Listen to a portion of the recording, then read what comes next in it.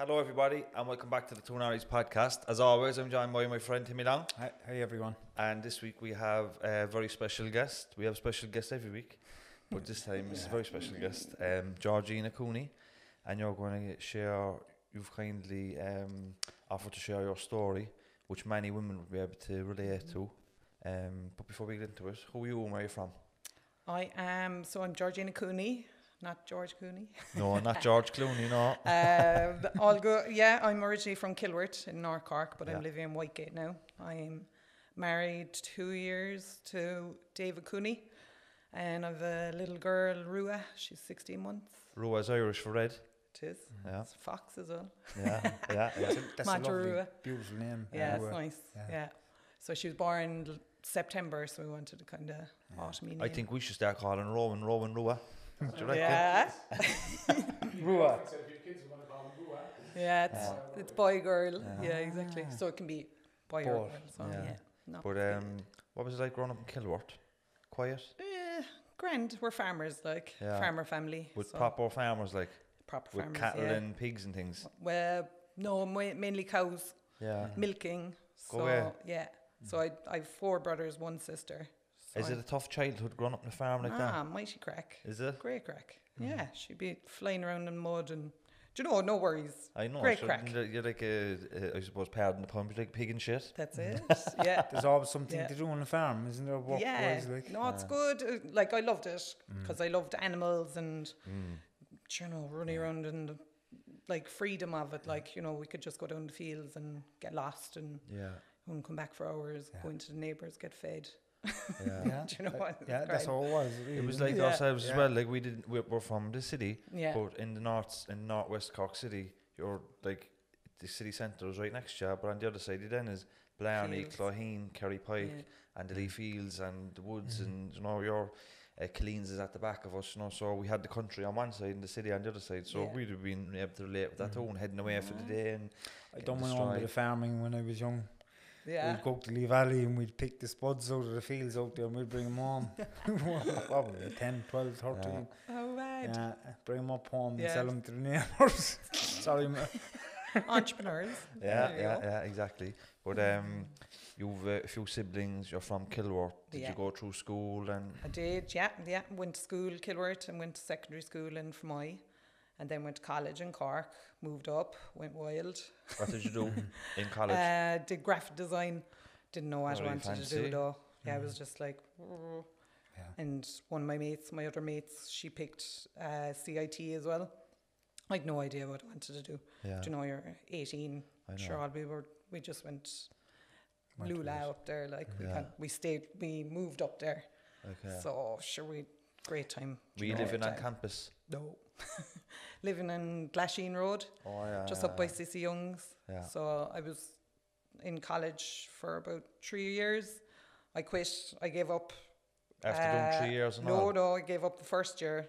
Did it till April. Couldn't do the exams. I was like, nah. So I gave it up, and then I started a new course in the College Com in the September. So I actually didn't know what I wanted to do. Like I was just hanging out with my friends and stuff, like having a great time. I suppose when you're that age and you're living in the countryside all your life, around your parents, and then all of a sudden you're going into the city, you're living inside in your own place, you're going to complete freedom. Yeah, exactly. You're going to do do ball. So I kind of didn't really take on the whole college thing. I was working with when I was working in homeless services there, I was working with a girl from Bear Island, and she was telling me when she went up to CIT, it's her first time ever on a bus. No way. Yeah, first time, and anxiety around all the people, and just like different, like. Yeah. I know Kilworth is not Bear Island, but it's still, you're from a small rural area and you come into the city. CIT is a huge campus. The college scene is big, and there's a lot of alcohol and parties, and I know people over in Glasheen Road, and they're not happy with the students. Oh, stop. Yeah, exactly. And did you find it hard to, I suppose, settle into student life because of the party scene? I probably did. I was just course was the wrong course. It could have been a bit of both, I'd say, but definitely the freedom of being able to party and just have fun. And I really, really lived it up anyway. Yeah. I often thought, when I was on UCC campus, as a mature student, like when you're a mature student, you know what you're there for. You have your goals and you're working towards them, and that's it. And I often looking at the young people and I'm like, how the fuck do they get through college? There's so many distractions, the women and partying and drugs and everything, How do they actually go to the exams in the mornings? How do they get through their assignments when there's so many distractions, So I think what I noticed out in the CIT, I think they scrape it through up until third year, but what I noticed then in fourth year is like they just pulled it out of their bag, and some fellas that just scrape their way through for 3 years are pulling out 1-1s. Between 70 and 100. And I say, what the fuck? And there's me, my ones after dropping, because it's after getting harder. Yeah. But I think the maturity levels go up then as well. Definitely. Like after 3 or 4 years, I definitely wasn't mature enough to be in college. I wasn't. Yeah. I was working part-time then in the Gate cinema. Oh, yeah. So, sure, they used to have, in the mornings then, like, they'd have the run-throughs. Yeah. Like, back in, when was that? 2004, around that. So, it was all film. So, they had to run them through. And sure, I didn't go into college any Thursday, because it was Thursday mornings, they'd show all the films before they came out on the Friday. So I'd be in there for the day watching the films. I loved it. It was the time of my life. And what did you do in the College of Commerce then? I did PR and advertising, and I did nothing with that either. And what happened after that? There's no such thing as waste. There's no such thing as wasted learning, by the way. Yeah, that's good. Do a course, you didn't do anything with it. You still learned a lot. But anyway. Yeah, hopefully anyway. But I always had an interest in media and, the media side of it. So it might stand to me yet. Exactly. But what did I do then? I went to America on a J1. Went to San Diego for the summer. Explain what a J1 is to people like us that would never have gotten any J1s. Yeah, I know. So it's so if you go to college, it's you get the opportunity to go to America to work. So you get a work visa for America. Okay. So it's kind of like a 3-month job, Yeah. So there was a gang of us, and we said we'd go to San Diego for the summer. And this was kind of the last one before I kind of finished. I finished up with college. But I think around that time as well, it was kind of the thing that was done. People would be like, oh yeah, go to America there for 3 months. Yeah. And how was it? So mighty, brilliant. Sure, my bag got robbed the first day I was over there. Passport and the whole shebang gone. Stop. So I worked illegally for the 3 months over there, selling sunglasses and T-shirts on the side of a beach. Grand. Lucky. Yeah, I was one of those. Fair play, yeah, sure. All we wanted was a bit of money for a couple of cans, and it was great. There was 13 of us inside in a 2-bedroom house. Yeah. Did you ever see the video of the Lucky in I think he's in Spain, he knows all the places. I know. What visions of you there now. Some Senegalese guy over on the beach in San Diego, and you're trying to, and all the towns in Senegal. I was scalded. Out in the sun. I was scalded. I came back and I was like nearly a black woman nearly. My mother was like, Jesus, and it was about 2 stone heavier. And what happened when you got back? Got back then, got a job in FCI. It's a factory in Fermoy. So I kind of fell into that job and was just kind of an operator inside there. So then after that, FCI, the the crash came. The economic 2007. Crash, yeah. So FCI then was kind of one of the first companies to close. So I was there 2 years. So I was one of the last people into the company. So they were letting people go, but they were giving redundancy. So I got a couple of grand anyway. So nice. Me and my 2 buddies, my cousin Jackie, and another good friend of mine, Grace. 3 of us said we'd feck off. We went to South America. Oh, nice. Went to South America, and we went to New Zealand and Australia. So we got a one-way ticket. We said, good luck, see you later. I'd love to go to South America. Oh, it's a great really spot. Brilliant. Even Mexico, the 3 months there. All them old buildings and stuff in the rainforests. I'd love to see all that. It's a great continent, and they're mad about the Irish, like absolutely love us. Yeah. What part did you just do? A few different countries in we South did America? Yeah, we kind of did couple of places in each country. Like we bussed a lot of it. Like we just got there and did overnight buses. We did Brazil, Argentina, Peru, Bolivia, Chile, and safe. Yeah, sure. Like you need to have your wits about you. Like you wouldn't be going up into the favelas. No, of course not. Rio de Janeiro by yourself. Like we did a tour, but it was an organised tour with a person from the favela, and it was unreal. Like there was kids like about 9 years old with machine guns, like, walking past us, and we were going, holy, it's crazy, completely different world. Like, yeah. And there's lawless, is it? Yeah, but they've their own law kind of within themselves there. And all of it. You went to Australia, then New Zealand. Yeah, we went to New Zealand first, and spent a year there. We were working and living, and then we went to Australia, and we went to Sydney first, just for a week, and then we actually settled in Melbourne. So Melbourne is where we were setting up. Melbourne was meant to be a rough enough city, is it? Sure, I think anywhere is. You can find the rough anywhere. I just remember watching a couple of documentaries about the gang scene, the drug scene, and all this in Melbourne. Yeah. And I remember thinking, like, fucking hell, I thought Melbourne was like, quieter, but that's actually mad. Do you know what stuck out for me about Australia was there was a lot of Irish men being killed from street fights over there. Yeah, you'd always hear one every year, or a few every year. Yeah, it's just it's like the Irish are after drink. We can be mad and a bit messy, but I'd say the Australians can be fairly tough as well after a few drinks. Like they are like, in fairness, and they're notorious for being competitive. Yeah, and they're a bit arrogant as well. Like, that's the British, Oh Jesus! We're going deep here, lads. Count it down to two, small bit, please. I kid.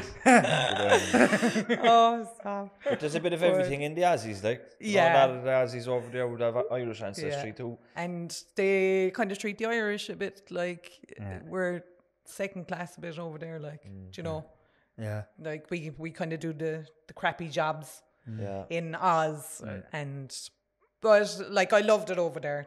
But mainly our group of friends and everything were all expats. Like they're all Irish and English and American, and like I only had a couple of actual Aussie friends. There's a lot of they kind of stay away. There's a lot of Cork and Irish people, a lot of Cork people in Melbourne that listen to this podcast. Yeah, is there? So hi to they make their presence known.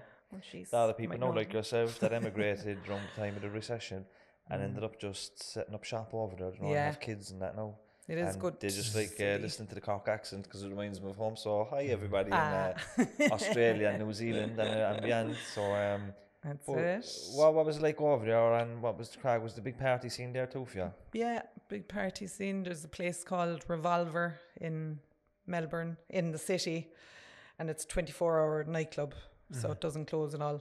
So you could go in there, and you could be in there, like, you could be in there for a couple of days, if you wanted to be, like, Just doesn't close, like, it's doesn't open. close, doesn't close. Like, there's a lot of security and stuff there, like, but people can be in there for days. I would have loved something like that back in my drinking days.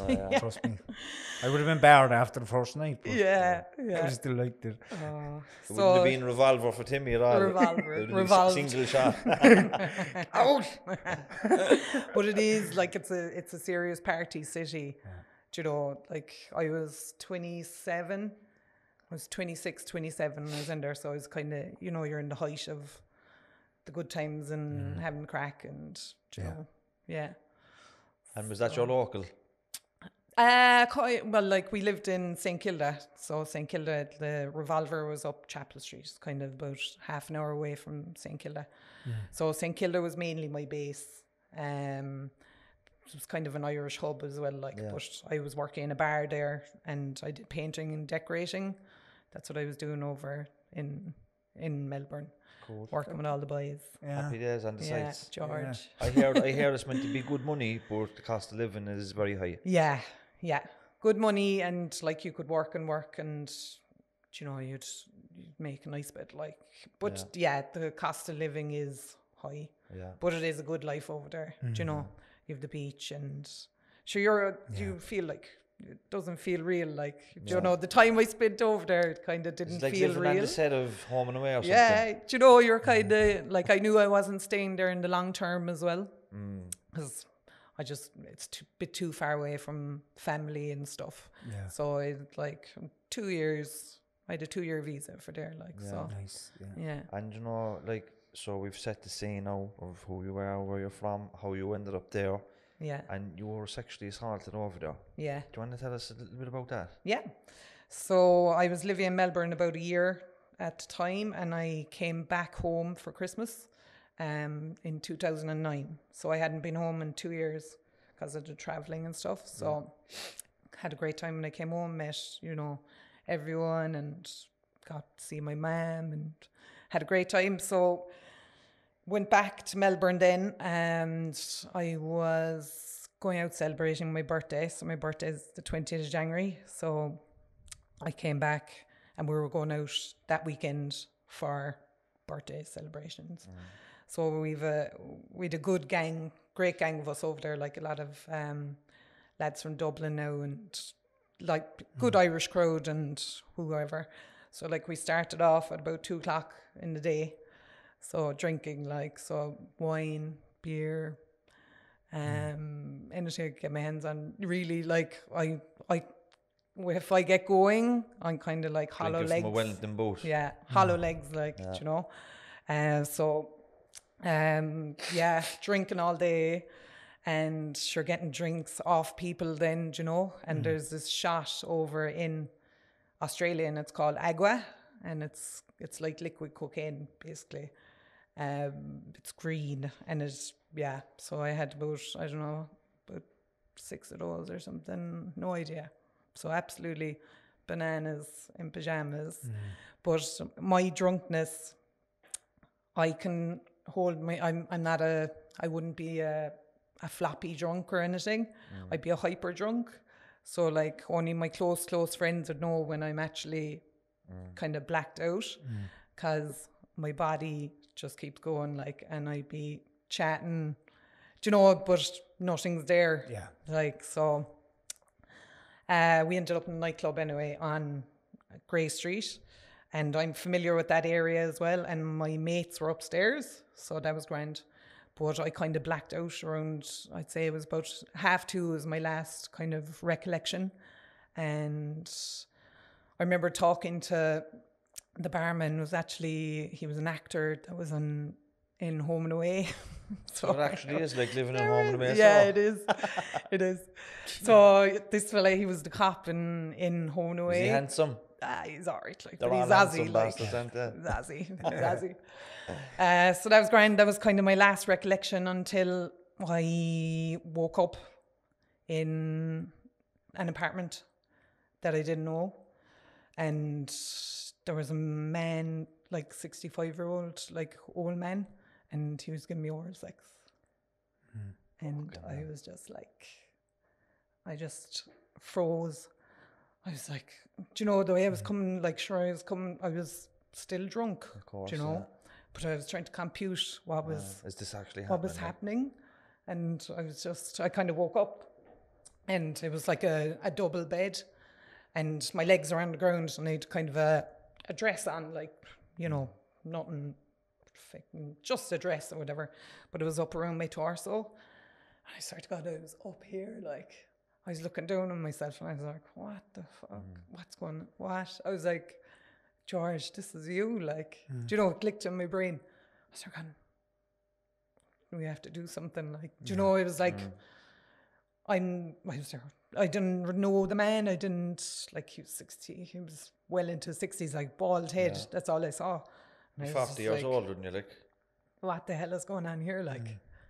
But the complete out of body experience. Like, but that's actually common for people experiencing sexual assault. That out of body experience. That I just couldn't believe looking at the situation. It was happening to me. Like, I was there going, "What? That's you?" I was like practically pointing down at myself, going. So I don't know how long that he was actually there. Do you know? Because I don't know, just time kind of gets kind of altered or whatever. Do you know? When you're drunk like that, anyway. Yeah. It's like, sure, I was like, who is this? Like, where am I? And I kind of felt like I was in a movie then for a bit, because it was like a bedsit apartment, so everything was there. Do you know? I could see a door, and I was like, even my heart was going there now. Like, I could see a door, so your man kind of came up off me and didn't really say anything, and I was kind of just like, I was wide awake then, like, and said nothing. And I was like, he kind of got up and went over. There was kind of a kitchenette here, and I don't know, did he say something to me but it was kind of all muffly. But all I could do was see the door, and I was like, George. It was like internally, I was like, George, get the fuck out, go, like, do you know, this, like, if that door is locked, or if it's locked, we'll do something else. Like, I would have beat shit out of him. I'd say if I had to, I would have done something anyway. But like, I'd no shoes on, I'd no bag, I'd no phone. Like, my knickers was up beside me on the bed, and before I got up, I was like, I actually picked it up, and I was like, you're not keeping that. Do you know, I was like, fuck off, like, who do you think you are? Do you know, it was all going through my head. Did he it was talk a to you? mile a minute. I don't know, did he fucking say, do you want a cup of tea or something? I don't know. Do you know what I mean? Because he was going over to the kitchen Was part. he an Aussie? Yeah, I think he was, yeah. Kind of a mixed, I don't know, it's kind of Greek Aussie. Okay. Like, I found that out afterwards. I'd say the fare must have been unbelievable. Yeah.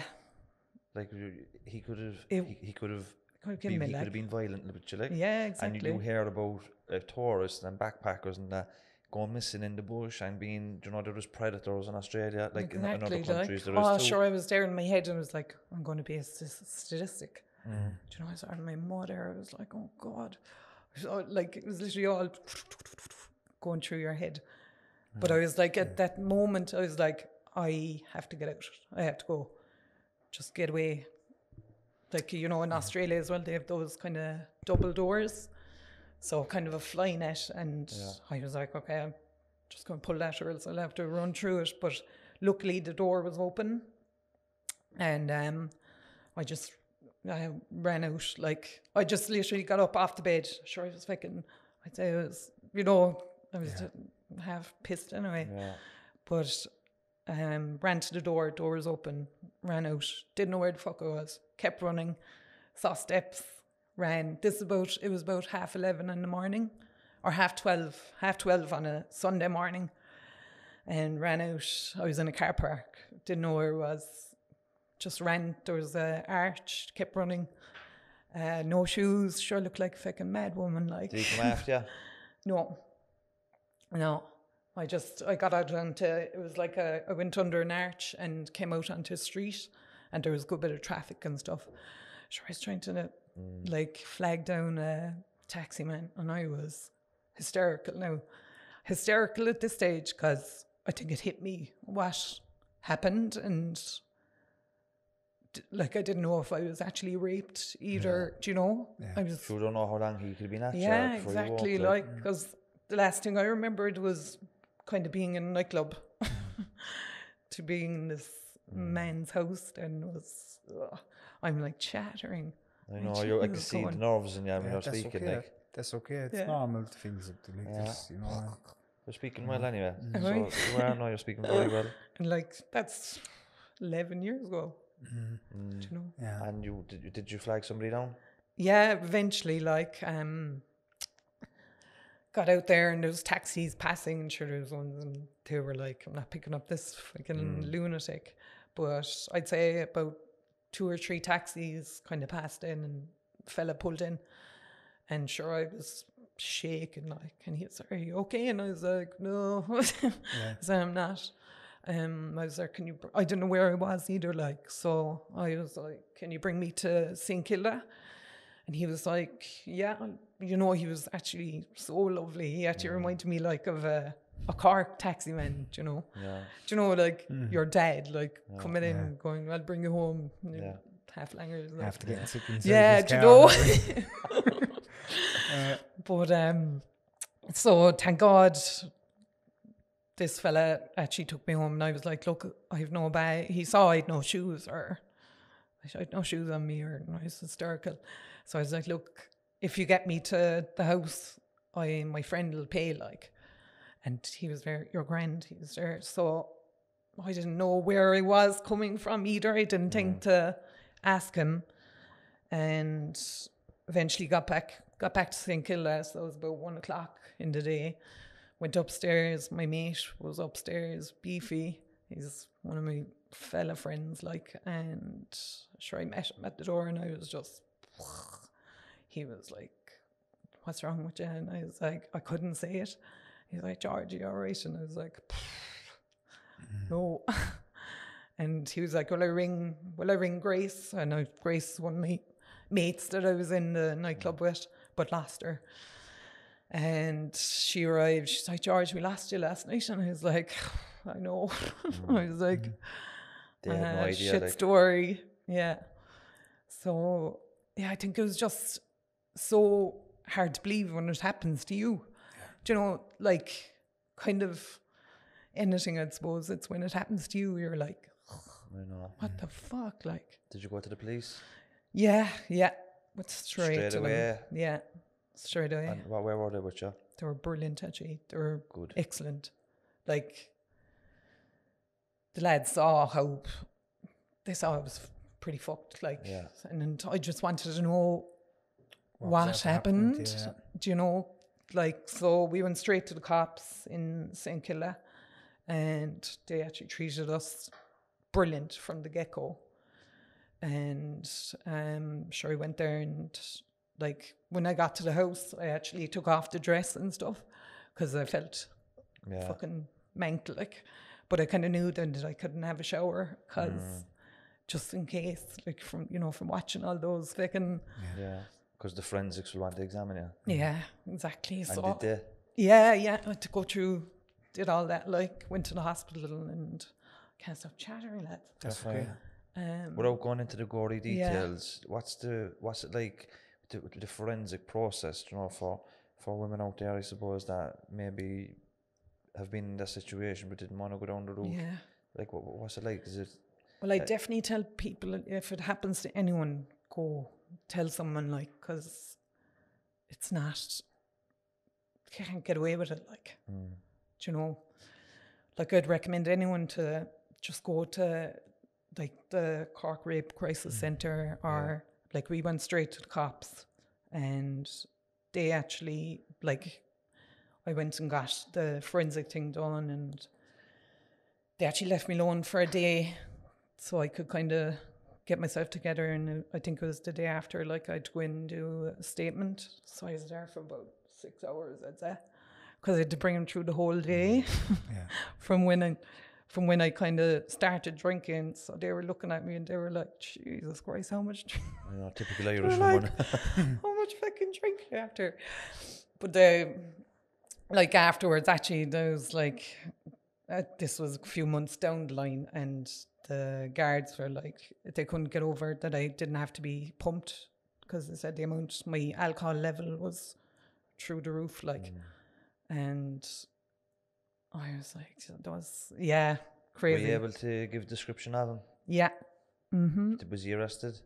We found him, like, we went through, so it was a mad old process. So about 2 weeks afterwards, 2 cops came over, and they were in plain clothes, and they took myself and Grace around my whole statement. So from where I started at 2 o'clock that day, they drove to the house I was at. We drove to everywhere that I'd been, they wanted to re-jog, see if there was anything in my memory. And they were able to tell from how much the taximan, because we never found that taximan afterwards, but from the amount that Beefy paid him, they were able to see from St. Kilda the radius of how far that would get you. So I remembered kind of hazily like that there was a big bridge. I remembered being in a bridge. Like that's how I must bring you back actually, because how it actually ended up in your man's car was because I thought he was a taxi. Okay. So he had a kind of a yellowy car, and he was parked outside the nightclub, and all the taxis were there. So I thought I was actually getting into a taxi. So that's how I actually ended up. But he wasn't a taxi? No. And no. did he masquerade as a taxi, or did you just jump in and he took you? I could have just jumped in, but like there was up the road from that nightclub, it's called Grey Street, and it's kind of notorious for prostitution and stuff. Okay. So there'd be prostitutes and you stuff. You could have ran into another creep's car. I know. I know, but you know, you got a nice guy. It's so mad though, because you know, like I was in my bubble as well. You know the way you've the place where you go out, like you know there's dangers there. Yeah. But you don't think it's going to happen to you basically. But that's how I ended up getting into his car, because there was CCTV footage of me coming out of the nightclub at 5 in the morning, bouncing out the door, no shoes.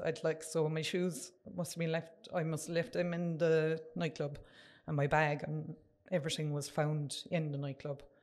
But like, I look fine. I look okay. Like, do you know what I mean? Yeah. Like I wasn't thrown on the ground or anything. But it kind of kills me because, you know, my awareness is totally gone. Like, and I would be quite a chatty person. Like when I'm out, I talk away to anyone. Like, do you know, typical Irish person, really. Yeah, we talk to anybody. Yeah. So I kind of thought in my head I was getting into a taxi, and I remembered being in the car then, an older man, like, and I was sitting in the front, and I remembered going over the big bridge, and that was it then. Like, I had nothing after that. But they tracked down the guy based on the bridge? Yeah, so the bridge, and from the money, the tariff, you know, for they were able to see whereabouts. So there's a place called Mooney Ponds, and they drove out there, the cops did, and they're like, this is during the day now, like, so they're like, George, if you see anything, just say it. Like, anything at all. So we're passing, I kind of saw a red brick and saw a car park, and then I saw kind of steps. I was like, lads, I'd say pull in here. This kind of is looking familiar. And I saw an arch. I was like, oh God. I was like, oh, the anxiety was flying at this stage. So we parked up in the car park, and they put a hood over me. So that if your man was out, he wouldn't know me or whatever. So went up the steps, and I was like, oh Jesus, this is it. Like, I was there going, that's his gaff down there. So he's in there. So they're like, all right, put us back into the car, and went home that night. And the cops came then the day after with a big thing of identification of all the people living in those apartments. Sure, I spotted him straight away, like. Yeah. And I was fucking delighted. And was he known to the police? He was known to the police for picking up prostitutes. So he was known for picking up prostitutes. So God only knows what he was doing to those women. I know. Like, he could have been doing that, because like prostitutes tend not to report stuff like that, because it's just like an occupational hazard. And like I know from working in addiction home services in Cork, you know, that sex workers are exploited and abused all the time. They don't report it because they're the most vulnerable, and a lot of the time police have no interest in helping prostitutes, you know. But it's sad, like, even though, like, if he was carrying on like that and he was known for picking up prostitutes, he was probably a sexual predator, you know, for years. Yeah. You know? You're actually very lucky he didn't hurt you badly, like. I know.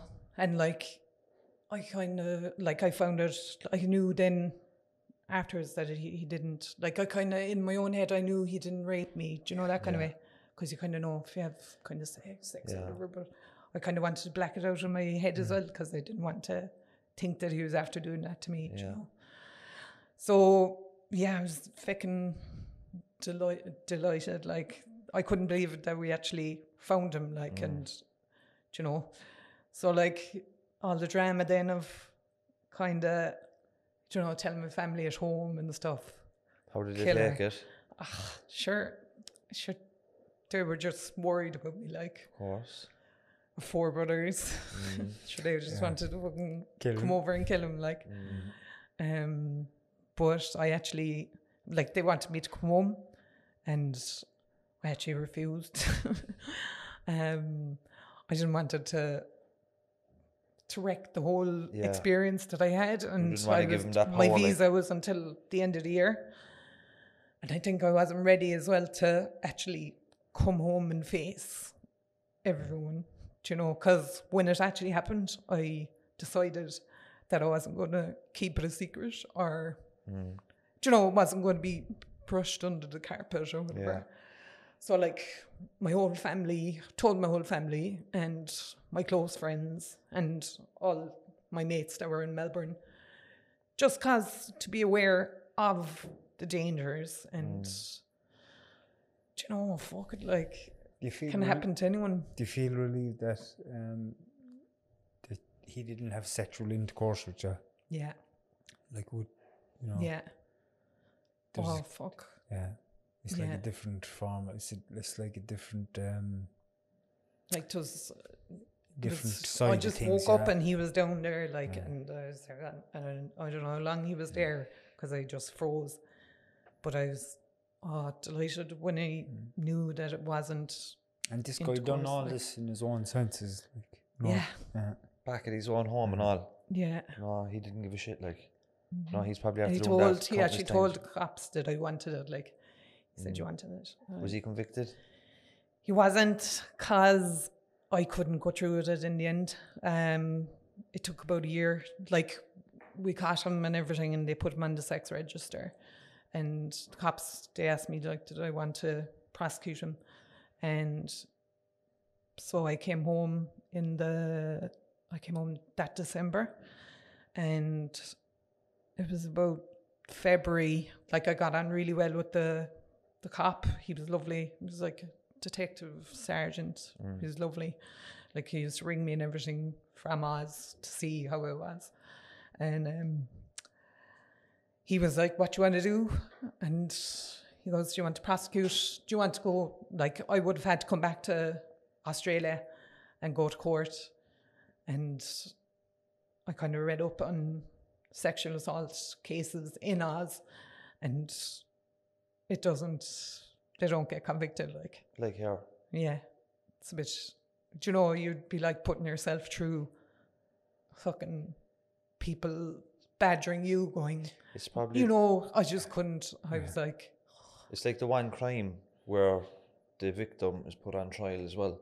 Yeah, because the victim, the defense will go through your whole character. That goes through my own head. Like, I'd be there going, Jesus, did I fucking, do you know, did I encourage him?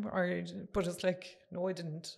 I was like, I go out in a night to enjoy myself. I don't even go out in a night to, like, if I scored with a fella, I'd be like, happy days. But like, it wouldn't, I'd go out to have the crack. Yeah. And I know, this is like 68, 7-year-old man would be like, no. Have you any advice for girls and women out there that might be drinking like that today? And might have this idea that, she went through that, but should it never happen to me? It will. It could, and it could happen to anyone, anywhere, like in a village. Do you know, it was over, like, I was very drunk, like, do you know, I was intoxicated. I'm sure I didn't know what was going on, and I don't know, the mix of drinks, stick to one. Yeah. And you're entitled to be drunk, like, you're entitled to be langorated. I know. That's not an invitation or consent in any way, shape or form. Yeah. You know, and even if like, even if you were paralytic and you jumped into his car and willingly went to his home, that's still not consent, you know what I mean? Yeah. And like, if the way you come out of his gaff and got into the car that you thought was a taxi, you could have come out of the nightclub and got into a car, and he could have taken advantage of that, you know what I mean? But still, like, it's still fucking sexual assault, you know what I mean? No, but it's in your own head. You're going, fuck it, why did I know. you know? I think Irish people are notorious for beating themselves up no matter what, whether the circumstances are not their fault or not. We just have that bred into us that we blame ourselves no matter what for whatever situation. You know, whether it's just a shame thing. It's a shame, it's a shame. Oh, yeah, sure, Jesus, like, you know. Sure, it's like, oh, well, am I going to go home now? Like, did you do any therapy or anything? I did, yeah. When you come home? When I came home, yeah. I went to the Rape Crisis Centre in Cork. Yeah. And they were excellent as well, now I must say. They were, because I kind of lived at home. I went back home to my mum for a while, and no, it was tough. Like, when I actually came home, it felt like I had to kind of revisit it all again. And just facing your family as well as big. Do you know, you're kind of feel like you let them down kind of job, like Christ.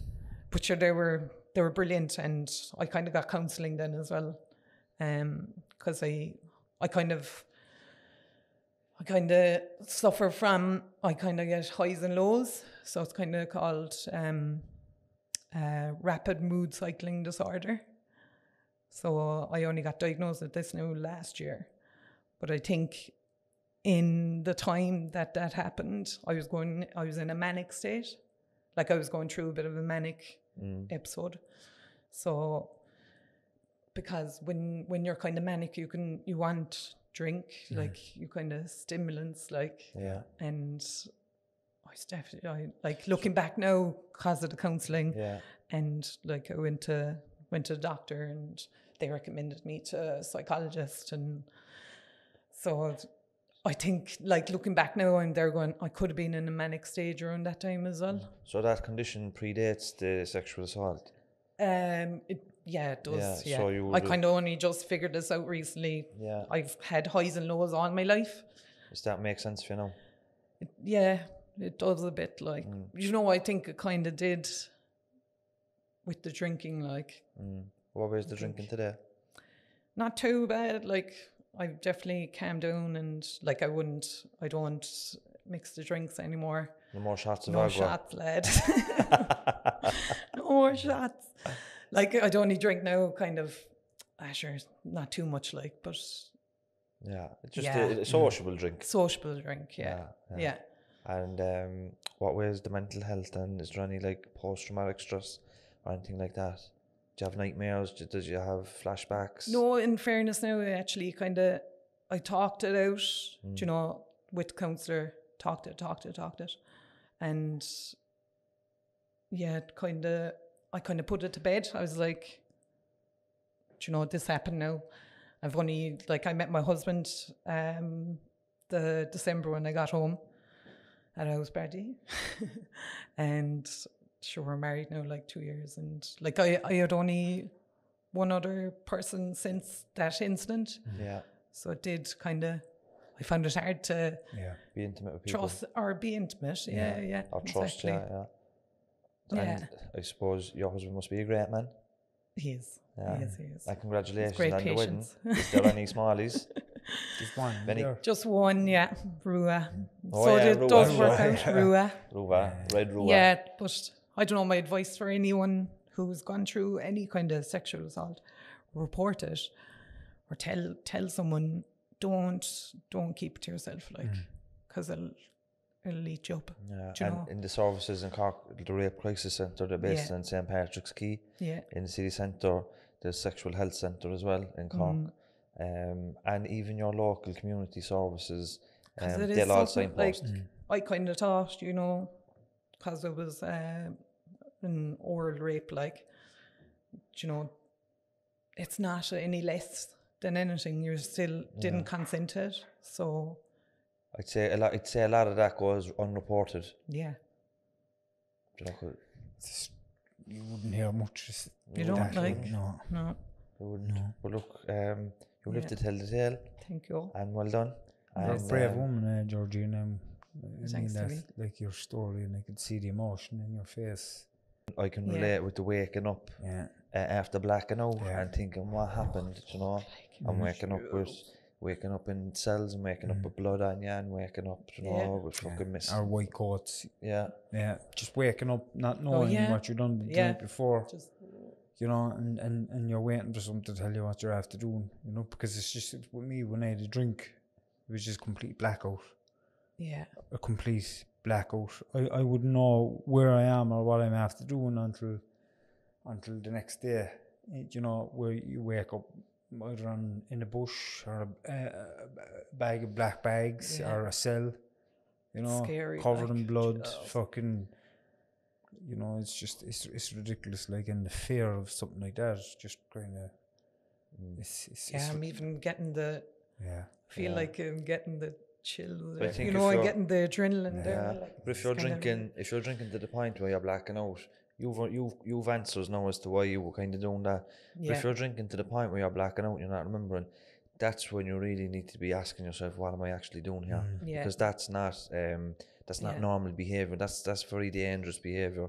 No, it doesn't excuse anything that you still shouldn't have been sexually assaulted. But people that black out, like me, Timmy, and yourself, you end up in situations where you've no control over them, you know, and you have to mind yourself. And if you're drinking, if people that are watching this are drinking till they're blacking out, it's just maybe say to somebody, seek out help. If somebody thinks they've been sexually assaulted, go and say it to somebody and seek out help and find out. And if people want to show you love, can they do that online? They can. Instagram. I'll tag you. I'll leave your handle in the description of the video. And I thank you from the bottom of my heart for coming on and being so brave and honest. Thank you very much. Thank you. You're more than welcome. And thanks to Timmy. Cheers. Thanks to Rowan on the decks, Georgina, and we'll see everybody again next week. See you later. Thank you.